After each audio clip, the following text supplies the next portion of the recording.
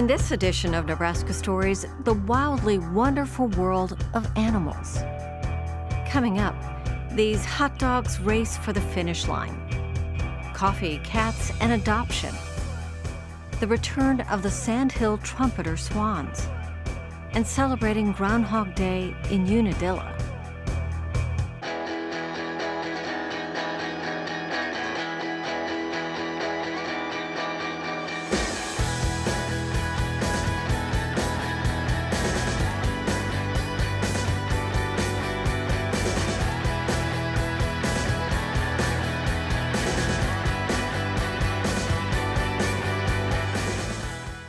For over 30 years, on a Saturday in July, the little town of Syracuse celebrates its German heritage. They'd hold their annual day-long festivities in October, but it's hard to compete with Husker football.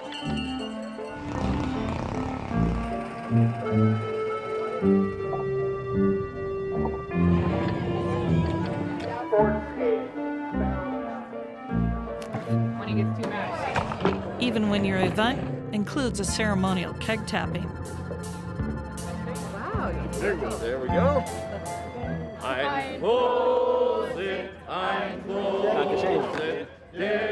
Other activities include folk dancing,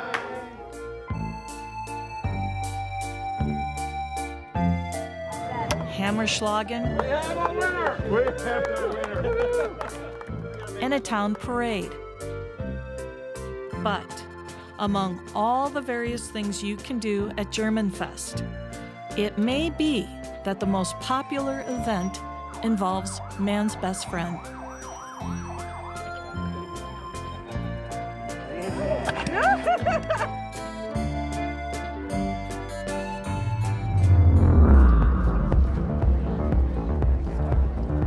We say Wiener dogs, but the German pronunciation would be Wiener.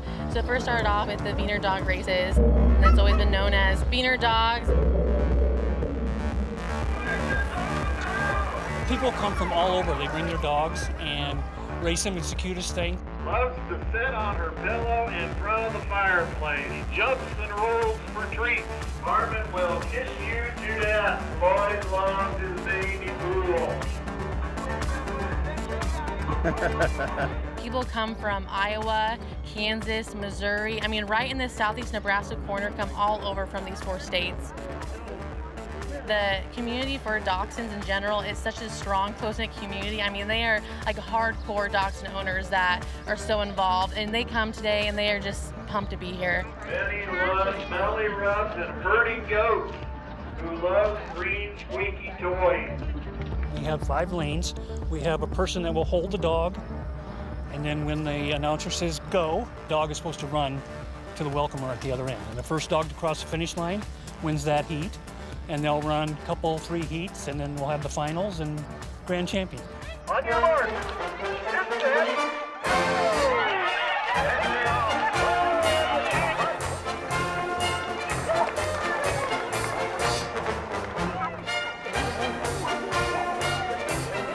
Get set. We have the senior long dogs, so the older dogs that want to race. And then we have the brats that are the middle-aged dogs. And then we have the little smoky, so the young pups. Those are our 3 categories.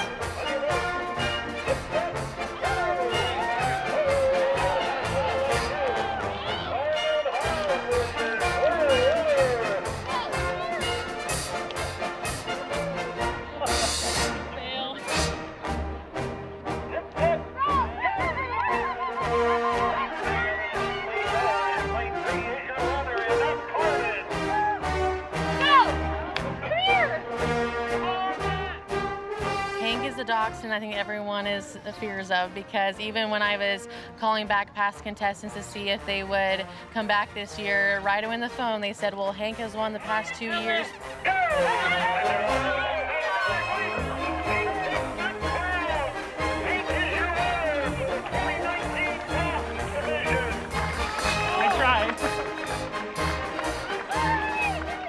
The Germanfest Wiener dog races are a near-perfect mix of fun and heart. The money collected from the small entry fee is donated to local animal shelters.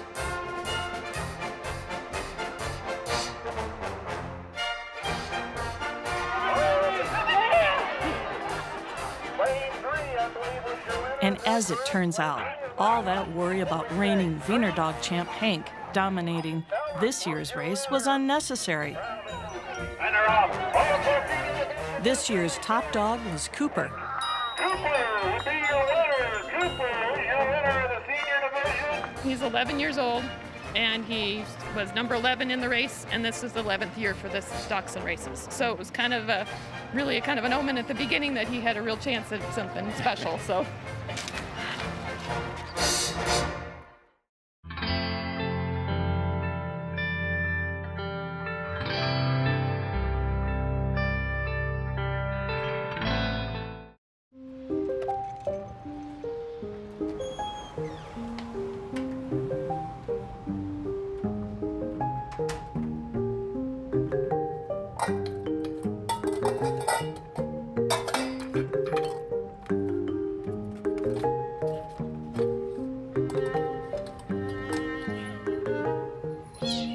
Oh man, you guys partied real hard last night.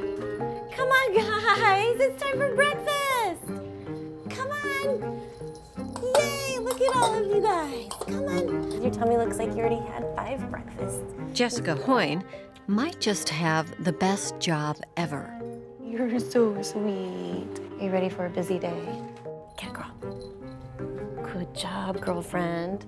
She's the cafe manager and unofficial cat wrangler at Felius Cafe. You are so sweet.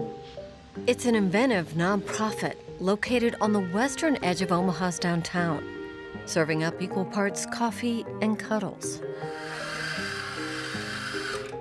Felius is the first and only cat cafe in our state, and that we have celebrated our 1-year anniversary with over 100 cats adopted within that first year is pretty amazing. I feel like that's an amazing thing for a first-year nonprofit. But before the cafe opens for business, Hoyne spends some quality time with the cats. Every day starts attending to the crazy kittens in this room. They need food, they need water, they need their litter pans cleaned. Keeping this room tip-top, sanitized, and clean is so essential. It's essential to their health, their happiness, of course, our health and happiness. I try to get everything done to spend enough time with them before we open for the day. It helps me grow connected, have a little connection with the kitties and with the cats, get to know their personalities.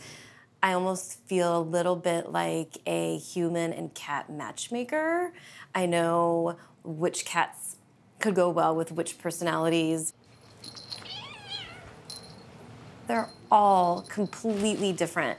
Some of them come in here really shy and timid. Some come in just ready to party 24/7, and you just get to know their sweet, different personalities.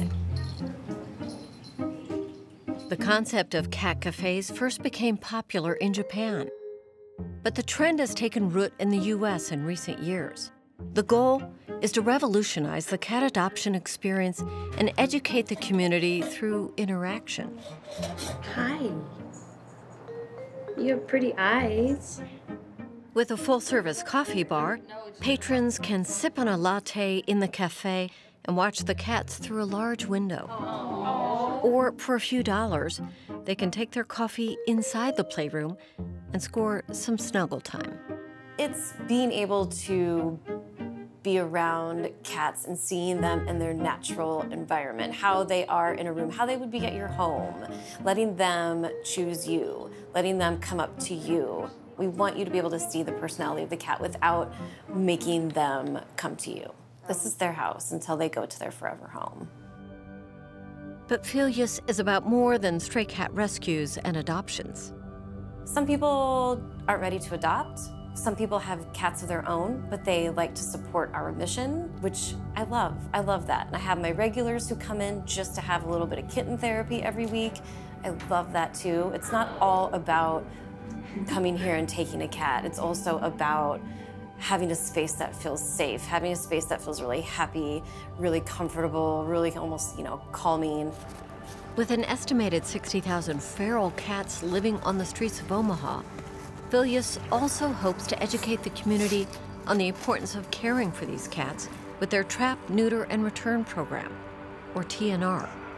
We really want to help community cats. That's why we started our TNR program. That's really important. So many people don't understand how easy TNR can be when you have so many feral cats that keep producing cycle after cycle after cycle of kittens. Like 80% of kittens born every year are born on the streets and they don't make it. Either they're too sick or shelters are completely overrun. So yeah, setting a humane trap is really pretty simple, and it helps these cats to not have to fight to mate and fight for their food anymore. Poor mama cats won't have to have litter after litter of babies. It's really the most humane thing to do for them. We have a pretty interested population of people who love cats and would support a nonprofit like this where they can come and have a good cup of coffee, but also have a really great experience hanging out with cats and kittens, getting to know them. All right, hon, this is the adoption contract. Still, there's nothing better than when a feline finds his favorite human and his forever home. Are you ready to go get your little guy? Yeah. My friend actually saw their page on Instagram, and we, like in other states, we knew that they had cat cafes, but in Omaha, when they opened this one, we knew we had to come. So cute, those little paws. So when they were kitties here, I came and I played with all 3 of them, and I liked him the most because he was the most energetic, and he was kind of like attracted to me as much as I was to him. So I picked him. I think we got a good one. He's, at least you can see his tiny little face. Oh, yes. Okay.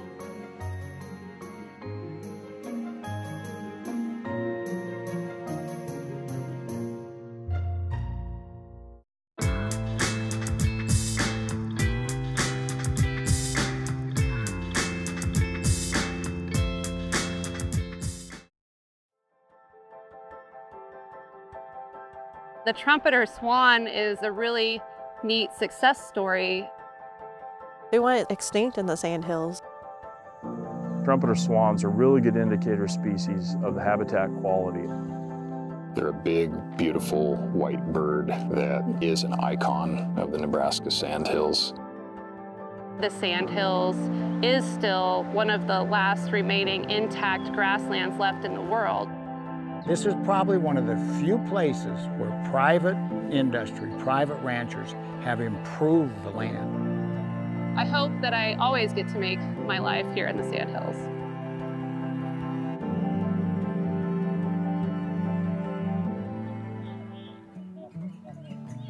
They're huge and they're heavenly white. A trumpeter swan actually is the largest waterfowl species in the world, and they're beautiful. They're birds that are indicators of good water quality. They need big open grasslands and wetlands and open bodies of water in order to thrive. We really don't know a lot about them, about their behavior. It's really fun to learn about them. My name is Heather Johnson, and I'm researching trumpeter swans in the Nebraska Sandhills at the University of Nebraska at Kearney. I'm also a wildlife biologist with Nebraska Game and Parks, studying waterfowl. So historically, trumpeter swans breeding range all the way up in Alaska and the boreal forest, and then the Sandhills was the very south tip of that breeding range. And populations were upwards probably about 500,000 to 1 million.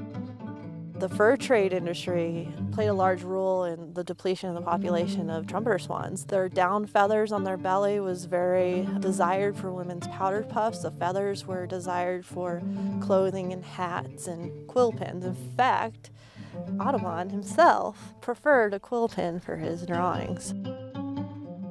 The Migratory Bird Treaty Act is what saved these birds in 1918.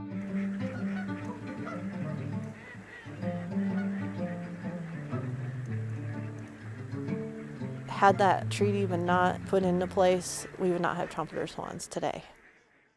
Nebraska Sandhills was a core of their range, and they were wiped out of the Sandhills, wiped out in Nebraska, and then through conservation laws and a lot of conservation efforts over the last 100 years, trumpeter swans have started to come back.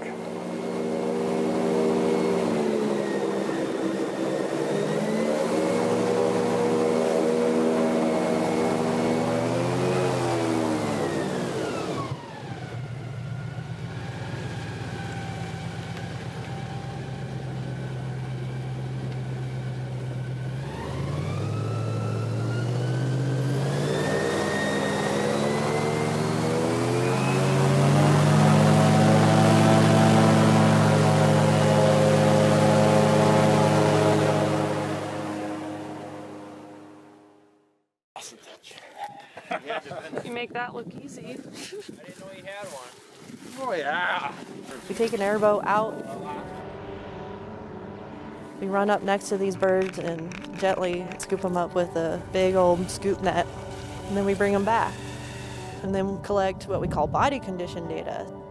And that's how you can determine how healthy a bird is. And over the last 3 years, we've been putting on GPS satellite collars. So we've been tracking these swans, and we're looking where they're going in the winter. Let's take her back down there.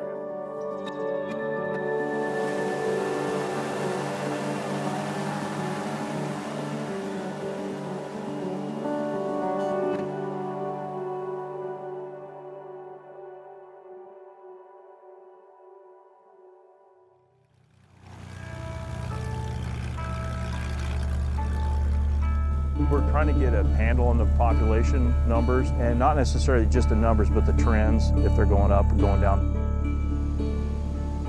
And what we have been seeing actually over the years is we've seen an increasing population. So the overall number of swans has increased, but the proportion of juveniles is kind of slightly decreasing.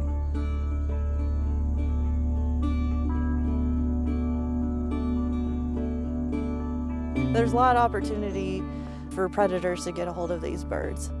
Some predators would include northern pike, snapping turtles, birds of prey. Those are kind of their main predators. And then there's also, weather, many other factors that can affect survival.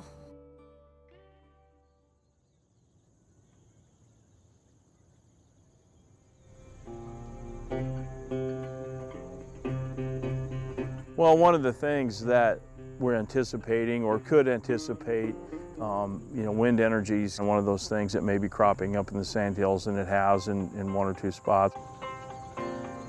And with that, you have a lot of transmission lines and so forth, and some of those things may be cutting across some of the wintering areas that these birds use.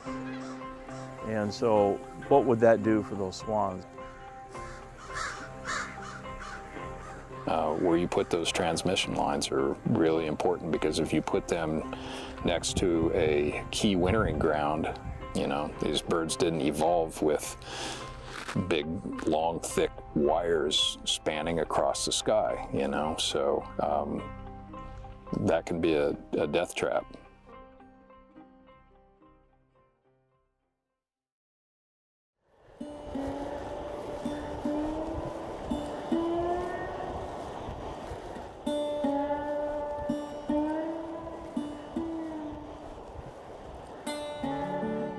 First time I saw a trumpeter swan was probably in the late 60s at La Creek up there north of Merriman. My name's A.B. Cox, and I live on Calf Creek Ranch. This is Calf Creek, north of Mullen, Nebraska, in southern Cherry County. I'm Shelley Kelly. I grew up by Brewster, Nebraska, on a ranch, family operation, and just always loved the Sandhills. The trumpeter swan is kind of a iconic species because it sticks out so much. People pay attention to the swans, and even ranchers that have lived here their whole lives, like myself, when we see a trumpeter swan, it's really exciting. What we do know is if we have a healthy landscape, we know that it's better for the swans. It's not a competing interest. Wildlife and ranching, they're not on different hands. They share the same goals. And those ranchers have been real good stewards of this landscape because they need good grass too. In a way, they're grass farmers. We just see it as we are trying to be good stewards and leave it as best we can. I care about these birds because they're remarkable. I think about what would the world look like if they weren't in it. You know, to me it'd be a pretty boring place. It's a real conservation success story. That's because of an awful lot of people that are dedicated their lives and their efforts to help bring these birds back. So it's a pretty cool deal, but there's no finish line in conservation, and so we have to keep thinking about these birds and what they represent, and really celebrate them so we can have them around for a long time.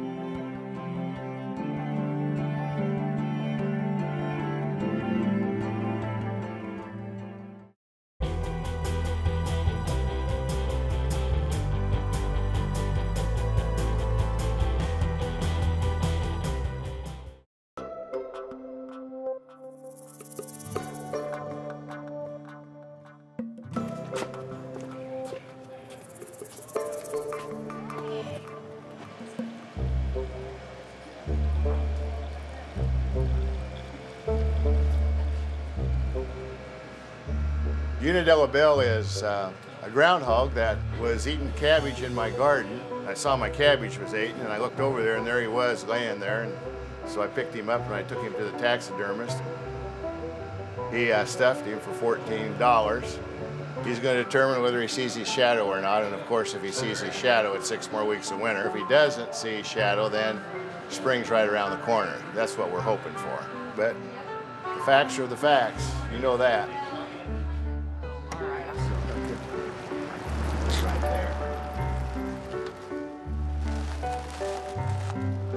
7:32.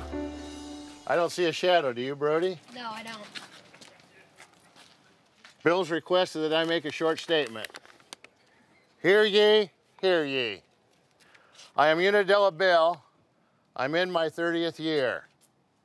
No shadow I see, and predict spring is near. Yay. Early spring.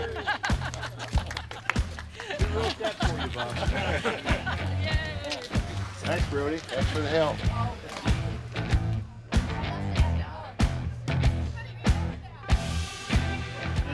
So was you kind of fudging on it? Uh-oh. Don't record that. Is it better than Christmas? Probably. Really? Yeah. That's a pretty good day then, isn't it? The best part is the parade, probably.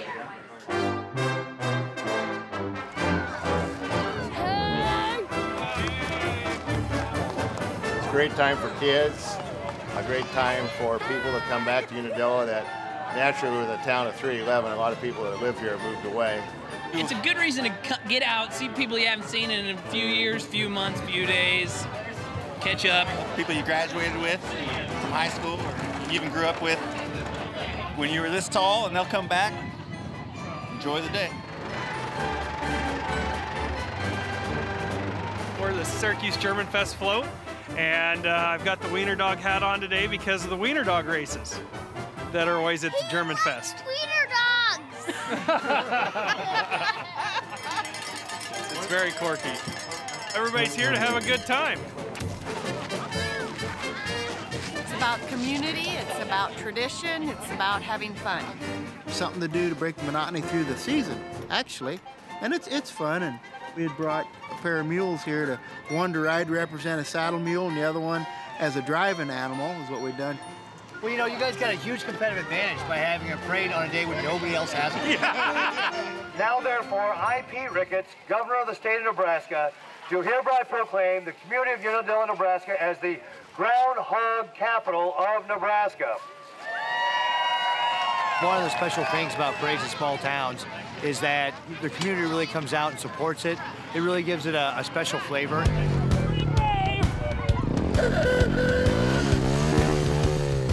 Bob Bryan asked us to dress up as Groundhogs today to just help celebrate Groundhogs Day and the parade we have at Unadilla. It's a matched identity. No one knows who you are. You can just hug people and give them high fives and dance. We just work for him in the summer and stuff, just do whatever he tells us. We have an official car at Groundhogs Day, the Ford Falcon, which was introduced on Groundhogs Day back in the late 50s. Well, we were just told that the groundhog was killed about 20 years ago. and they just drive him around and he's stuffed. Unadilla Bill is dead. Well, if you're not here, you should be here. Yeah, because you're missing out. This is huge. The whole town's here. Half of Lincoln's here, part of Omaha. We're all having fun. We're celebrating the 15th anniversary. What made it successful was all the kids just being happy. That's all that counts. Anything that's successful is whatever they have a smile on their face, you know it's successful. I put smiles on kids' faces, and that's what I'm happy about.